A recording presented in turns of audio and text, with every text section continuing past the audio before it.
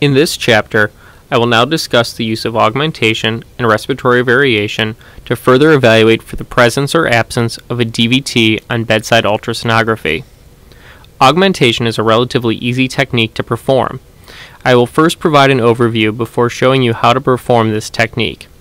First, you'll need to locate the vessel. You will then need to select the pulsed wave Doppler imaging modality on your ultrasound machine.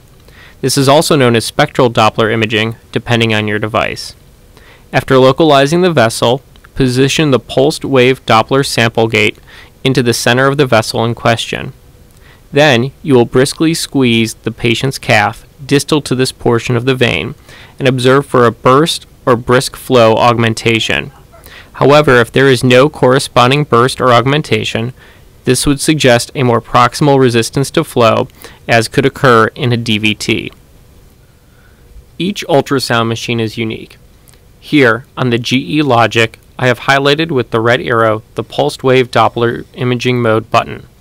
As you practice ultrasonography, you will need to learn where the pulsed wave Doppler modality button is on your own ultrasound device to learn to switch between it and the brightness mode to perform augmentation. The right-hand side of the screen demonstrates what you should see on your ultrasound machine in a pulsed wave Doppler image. Note that the sample gate is in the center of the vein. You can now see on the left side of the screen me compressing the patient's calf briskly. Please note the corresponding right side of the screen, the quick burst highlighted by the red arrow, suggesting ease of flow and the presence of augmentation. This still frame image shows, more clearly, the sample gate of the pulsed wave Doppler image in the center of the vessel, as well as the corresponding burst or augmentation when the patient's calf is squeezed. On this still image, I have now moved to the patient's leg with a DVT. Please note that there is no augmentation or burst seen in the vessel. This is what you will see when there is resistance to flow. There is a small burst seen just beyond the halfway point of the pulsed wave Doppler tracing, demonstrating a high level of resistance in the presence of a DVT. Compare both sides. On the left side is the patient's left leg where there is no DVT and has normal augmentation.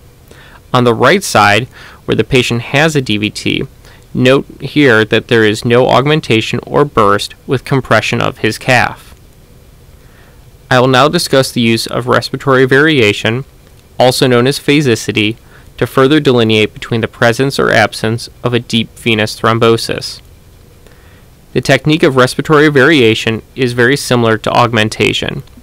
Again, you will start by locating the vein in brightness mode and then change to the pulsed wave Doppler imaging modality.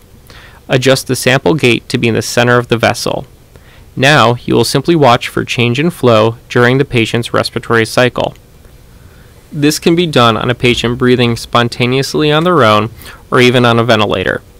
A normal scan will show a small amount of augmentation in venous flow through the respiratory cycle. However, this will be absent when there is proximal resistance to flow, such as the presence of a DVT. This image demonstrates pulsed wave, or spectral, Doppler imaging of a vein. The blue arrow highlights the sample gate in the center of the vessel. Each red arrow denotes changes in venous flow during the patient's respiratory cycle. Here is the patient's contralateral leg with the DVT. Again, notice that the sample gate for the pulsed wave Doppler is in the center of the vessel, but there are no changes seen in flow during each of the patient's breaths. Here is a side-by-side comparison for you to see the difference. These were taken from the same patient, with the normal leg seen on the left side of the screen and the leg with the DVT on the right. That completes this section on augmentation and respiratory variation. In the next section, I will discuss putting all of these techniques together to provide evidence of a DVT.